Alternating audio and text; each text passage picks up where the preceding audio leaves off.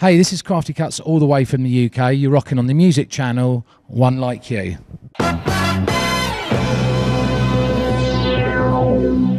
Check this out, y'all.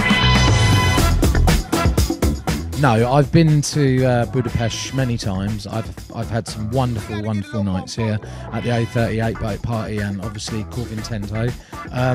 It's a great club. Mika has brought me over, as you can see. Little flyers there, and he's a great promoter as well and producer. And there's a great energy here in Hungary.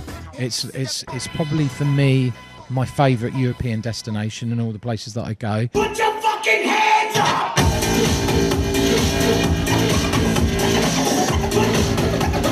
Put your fucking hands up! In my local area, there was a DJ competition. So I thought I'd enter, and you know, I'd only just started DJing. I'd never played on Technics turntables at the time, and it was an opportunity to play on proper, you know, equipment.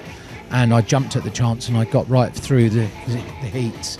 And to win the heats, to go through each round, you got cheers from the crowd, and the loudest cheer was the DJ who went through.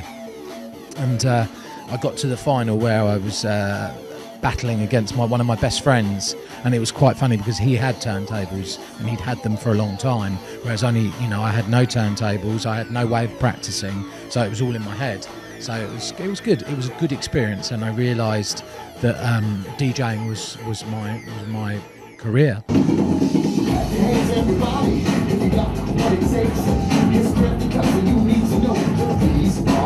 This is my new album, Let's Ride. Basically, it's taken me about 3 years to produce. 16 tracks. It represents Krafty Kuts in a complete way of hip hop, breakbeat, disco, soul, funk, jazz, drum and bass, electro. It's always good to finish off an album that's taken. Imagine doing something, you know, working on something for 2-3 years, and then finally it's just that in front of you. That is the finished product. Don't be frontin' with the bass phenomenon, bass phenomenon.